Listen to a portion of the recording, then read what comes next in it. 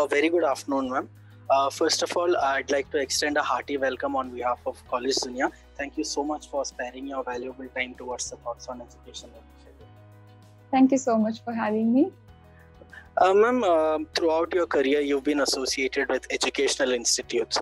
How do you plan on using the immense knowledge and experience that you have gained over the years and towards being an integral member of this institute?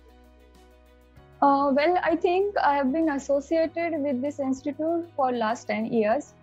And our main goal is to holistically develop a student. Development, it is the overall development of student, which is beneficial for them to develop them as a corporate material. So we want students to explore more into that particular part. To talk about teaching and learning, we rely both on ancient as well as modern techniques, which are good for students. So basically, we focus more on project-based learning, also the practical learning, which will help students to grow as a corporate leader or someone who works in corporate. Right, ma'am. Ma'am, what do you think would be the impact of the current COVID-19 situation on the placements and the curriculum of the current academic year? Yes, well, I must say there is a huge impact of this pandemic on placement. Like to explain you, the small scale industries which are shutted down right now, they are not coming for placement.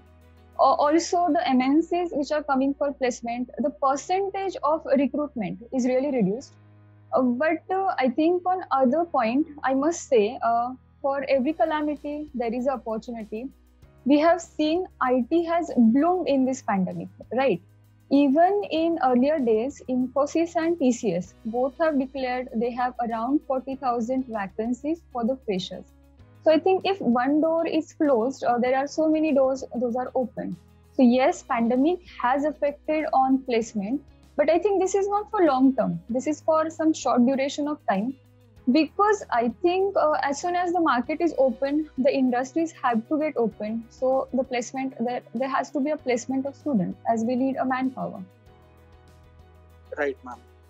Ma'am, what do you think are your roles and responsibilities to both the university as well as to the students? Yes, being a teacher, I think I play a vital role for both university and for students. I'm much aware about my students are going to be an engineer, so they are the youth and the future engineer of my nation, right? So because of that, I have a huge responsibility to nurture them very well with knowledge and with overall all the characteristics, right? So I may help them to find out their ways to achieve their goals. And I think for university point of view, I may help for designing the great syllabus that will help students for more and more competitive environment and the knowledge-based environment, which is very appropriately equipped with the industrial knowledge, right? Right, ma'am. Ma'am, can you elaborate on what are the different Industry Connect programs or events which are organized at KJ College to give the students a taste of the corporate world? Yes, our college comes under Pune University. So equipped. It has very thoroughly gone through the industry flavor, right? It has already much of industry flavor. In addition to that, we allow our student, or we may present our student more and more for the internship programs, like for Gensar, for TCS, for Persistent. Because of that, at the end of the 4th year, my students are very well skilled with the industry interaction and they know how industry works. Right? So industry interaction, we may increase with the internship programs, as well as we have industry interaction cell with us. We have MOUs with different industries. So my students are much more aware about the industrial environment basically. So it is beneficial for them to actually work in industry in future. Right, ma'am. Ma'am, can you throw some light about the diversity that the companies come from the placements in KJ College? Yes. So let me just tell you first, my students are most engineer students, right? So for them, there are so many career choices for my students. They may start their own self-startup. They may work for IT. They may work for the core electronics, core electrical, core civil, core mechanical. So I need a combination or a wide range of industry which will cover this all the sectors. Like, so I allow every company to come to my college from startup towards up to the MNCs. So wider the range of the companies, higher is the possibilities my students getting justice with respect to their career choices.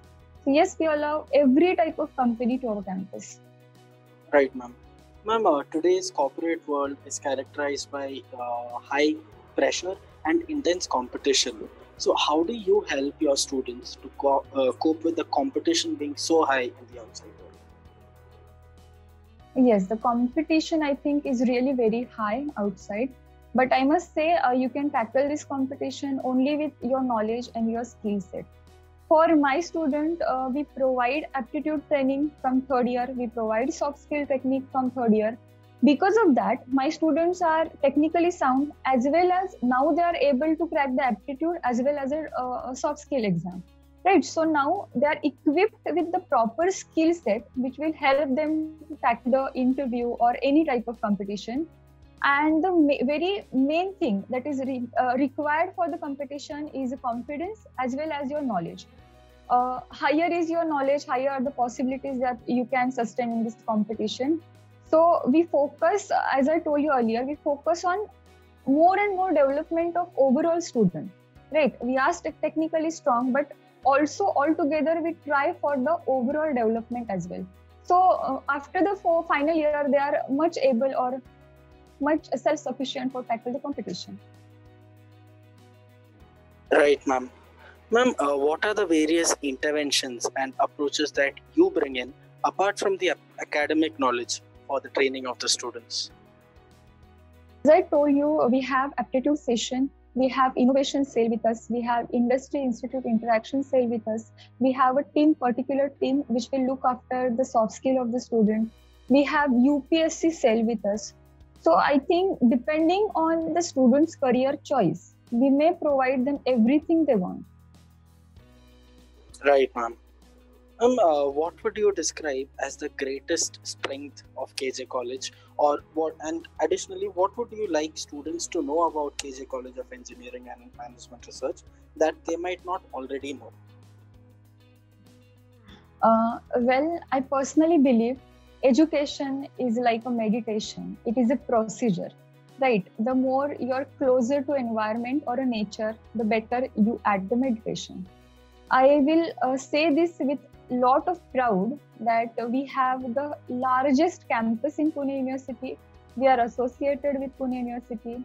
To talk technically, I must say we have university toppers from our college, Pune University toppers from last 3 years. We are very well equipped with the infrastructure. Again, I must tell you with proud, there are only few colleges in Pune. Those have the following labs like steam power plant, the heat transfer lab, high voltage lab, next universal equipment tool. So we are very well equipped with those instruments. We have good food at campus. We have huge ground at our campus. We have huge auditorium at our campus. So basically, we have everything that is need of today's education. We have everything. Plus, last but not least, we have very balanced ratio of the faculty. We have experienced, we have new faculties, we have researchers over there. So yes, it is perfect combination for engineering, I think. So ma'am, what are some of the biggest challenges that you see for both the higher education sector in general and for KJCOEMR specifically?